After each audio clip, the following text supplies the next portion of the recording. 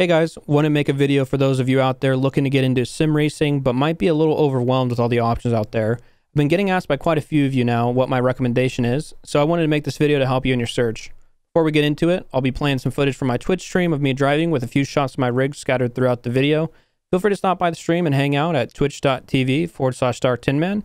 I stream every week, Friday and Saturday. With that out of the way, let's get into it. First, let's rewind to about a year ago when I initially decided I wanted to get into sim racing. I wasn't exactly sure if I was going to take sim racing too seriously, so I wanted something that was low cost to avoid feeling guilty if I didn't use it as much as I thought I might.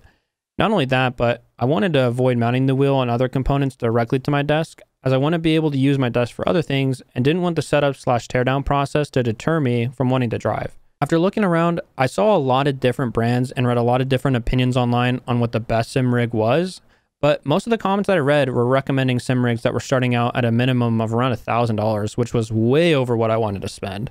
Not to mention, with these types of rigs, not only do you have the cost of the rig itself, but then you have to pay for a seat, monitors, monitor stands, which can quickly skyrocket the price. So from there, I started looking at wheel stands instead of full rig setups. I soon realized that there aren't really a lot of good wheel stands out there, but one specific wheel stand caught my attention, and that was a Next Level Racing Wheel Stand 2.0, which at the time of making this video is priced at about $250. So with that in mind, let me start out with the pros on the setup.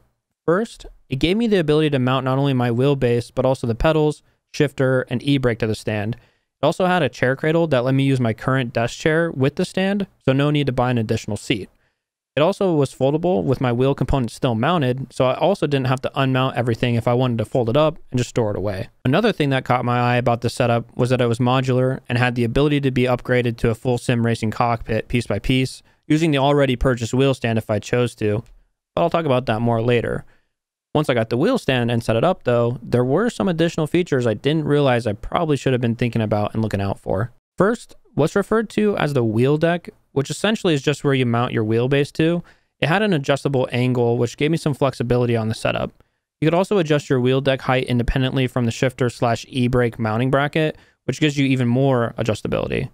The pedal plate, where your pedals get mounted to, was also easily adjustable, not only in their distance from you or me, but also if I want to adjust the angle of the pedal plate, I could. I believe this wheel stand supports the inverted setup, but I can't say for sure since I never tried it. Okay. So enough about the pros. What about the cons? To be really honest with you, I don't have a ton, but there are a couple of things I do want to call out. First off, I'll say I wasn't a huge fan of the shifter position.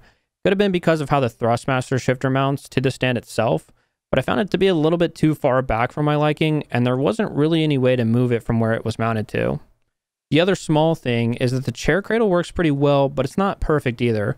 Depending on how your wheels on the chair fit into the chair cradle itself, when you push against the pedals, it might move the chair wheels slightly and make the setup feel a little bit off. This really isn't a big issue, but it's just something that I felt like I should mention. Beyond those two things, this has been a great purchase for the price, and I've been really happy with it myself. I just feel like it's the perfect entry rig for anyone out there interested in getting into sim wheel racing for the first time. I also do want to add some words of advice or maybe suggestions if you do decide to get this wheel stand. If you want this rig to be a little bit more mobile, you can also buy their wheel stand wheels. I know that kind of sounds weird, but what I'm referring to is the wheels that screw in on the bottom of the rig and have the ability to lock, so you don't have to slide it across the floor or pick it up and move it, but rather just wheel it around and then lock it in a place when you're ready to drive. Another important note, to get the best stability with your wheelbase on the stand, there are typically holes in the bottom of most wheelbases that you can use for directly mounting your wheelbase onto the wheel deck instead of whatever desk clamp mount that probably came with your wheelbase.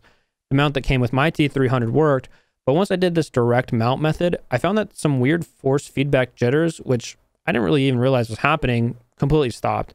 Not only that, but I felt more confident to have my force feedback settings a lot higher, and I wasn't worried about the wheel randomly coming off.